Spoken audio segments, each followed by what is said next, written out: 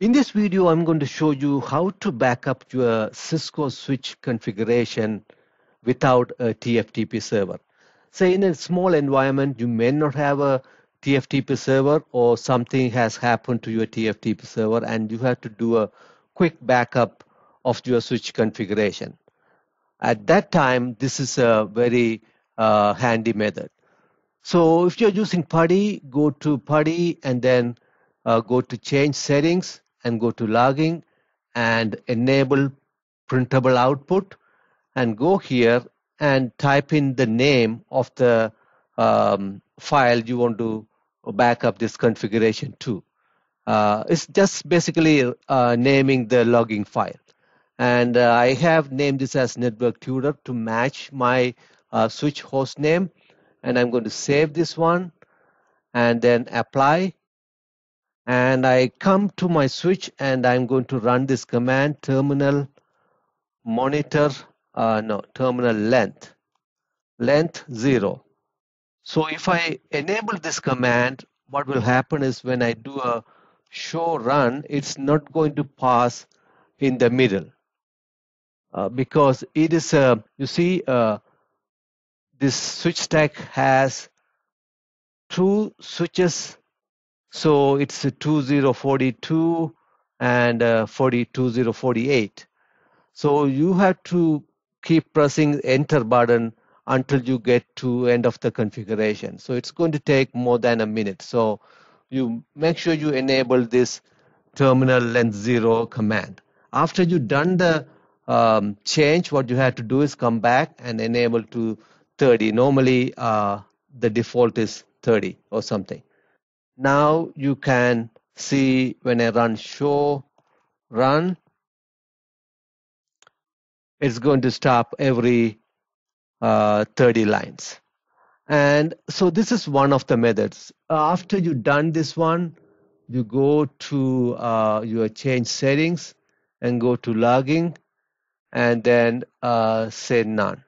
Apply and you come back here to your switch backup and the notepad. You have, and what you have to do is you come here and edit this file because these are not needed. And this is your start of the configuration. Even start of the configuration, start here. You can delete this one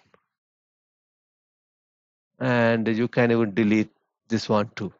So this is where things starts and you come to the end of the configuration and clean up at the end if there's anything needed to be cleaned up.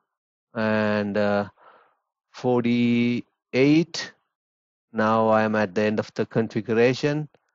And this is one I showed you what will happen if you don't enable this terminal length 0 command. I delete this one. Now you at the end of the configuration. Okay, make sure nothing underneath the end.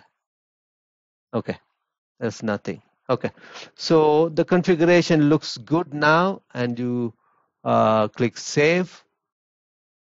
And what you can do is if something goes wrong with the switch and you are going to put a new switch and restore the configuration, you just open this file and you start to copy this one,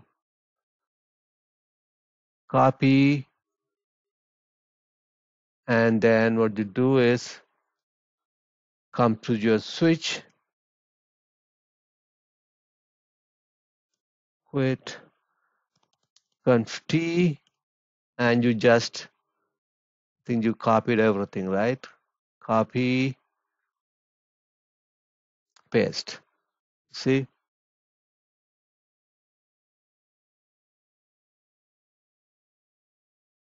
It is running all the thing, and then you would be restoring your configuration within few minutes with this text file.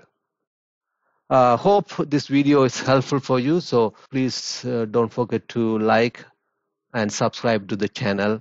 And if you have any question, ask them under the comment. All right. Thanks. Bye.